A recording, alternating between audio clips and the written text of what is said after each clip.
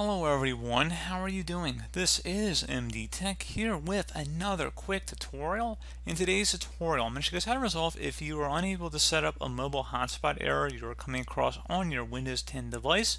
So this should hopefully be a pretty straightforward tutorial, guys, and without further ado, let's go ahead and jump straight into it. So first thing we're going to do is go ahead and open up the start menu, type in troubleshoot. Best result should come back with troubleshoot settings. Go ahead and just left click on that to open it up. Select additional troubleshooters on the right panel here, and then navigate to network adapter underneath find and fix other problems. So go ahead and select, like I said, network adapter, find and fix problems with wireless and other network adapters. Go ahead and select run the troubleshooter.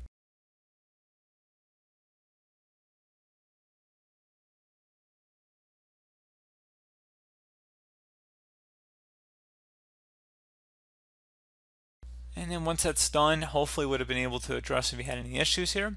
You try closing out of here. And now I will also have in the description two different commands. I will actually go ahead and paste them into a notepad file here just so we can visualize it for you guys. And let me just go ahead and just actually copy that over. So like I said, there's going to be two different commands I will have in the description of the video. So let me just open up the notepad file here. So the first one here is going to be a command that will go ahead and make the necessary changes to use your hosted network to act as the hotspot. And keep in mind the name is going to be, in your case, it's just a placeholder value here. You don't add the asterisk either, just type in the name of the network and then whatever the password key is would come after here. And then once you're done with that command, you would run the second command here, and you could just copy and paste these. So once you type it into, like, let's say just a notepad file like I have here, type it into the notepad file and then paste it into a command prompt window. So you might be wondering, how do you open up a command prompt window? Just open up the start menu, type in CMD.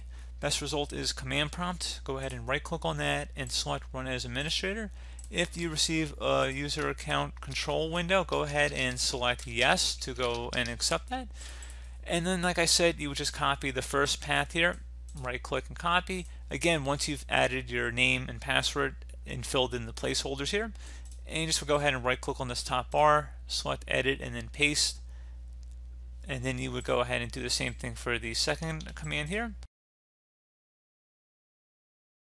And you also want to go ahead and actually check the wireless auto config service. So if you're still having a problem, you can go open up the start menu, type in services, go ahead and open that up. And you want to go down to the wireless auto config service. Okay, so you want to go ahead and locate the WLAN auto config service. Right here, double click on it. Set startup type to automatic, and if service status is stopped, select start, and then select apply and OK to save the change.